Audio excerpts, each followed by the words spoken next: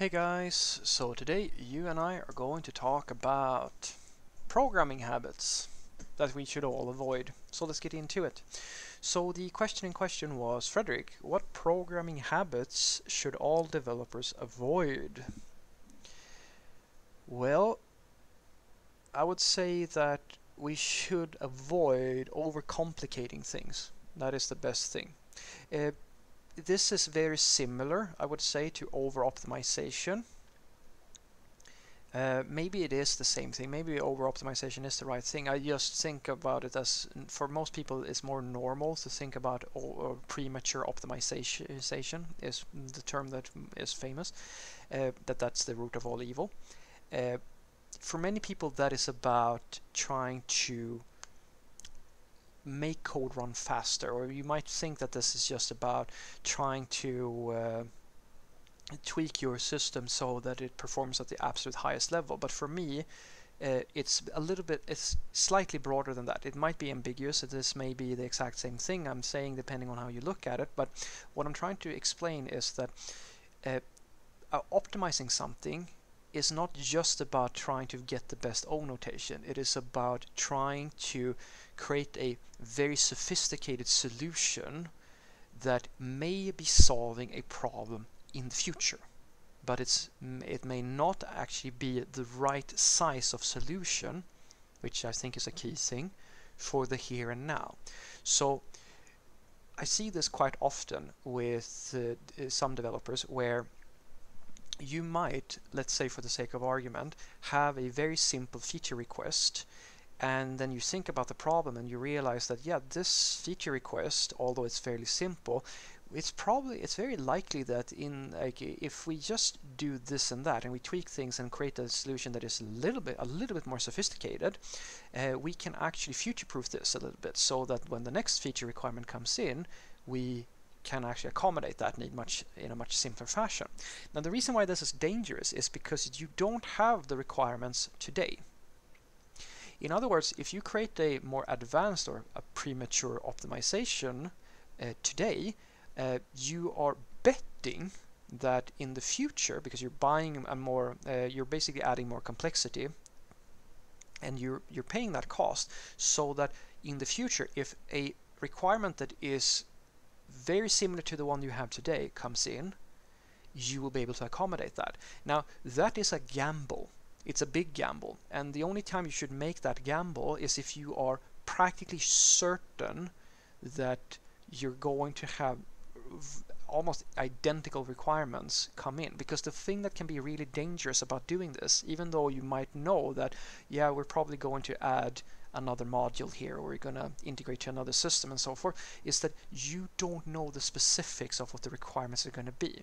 So you're betting that the solution you have, the premature optimized one, is going to be able to accommodate those requirements, or that they are going to be so similar that it's an easy tweak to just fit the whole thing together. What's dangerous about that is if that changes, even if you knew that this thing is gonna come, it might be so different in when we talk about the details that you realize that no, actually, this is not gonna work.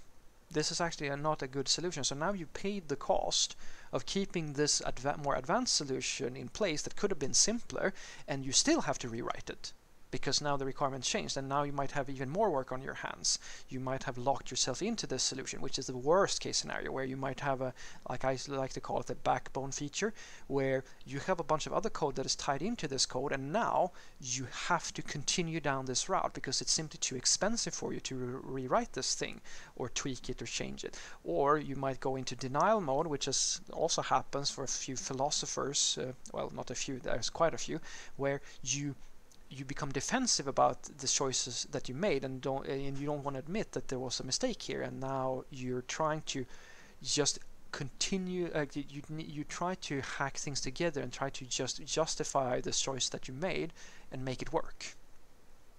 And that's also really bad. What you should do is to be grown up about the thing and just put on your dummy hat and say, yep, this was a mistake on my part, and trust me guys, I've had this dummy hat more than once, and just say, yep, that was not a good idea, let's just deal with this and let's throw it out.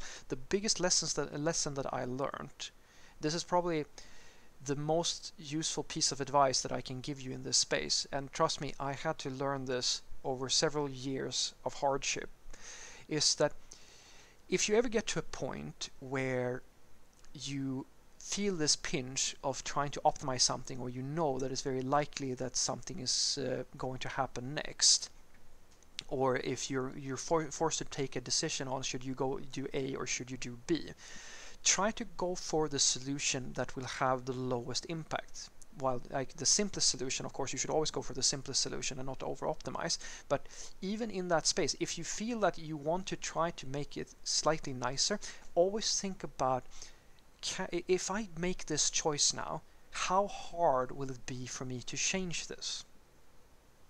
If you ever have the option of optimizing your code because you know almost certainly that this is going to save time in the future, always ask that question. Because if your answer is no, you know what, this is actually going to be really hard. If we make this decision now, if something unforeseen happens, this is not going to turn out well for us, or rather it's going to be a lot of work to rewrite this. If that is your answer, don't do it. Fight the urge of optimizing your code. Never do it. If you know that if this choice is made, you're probably going to have to spend a lot of time undoing it.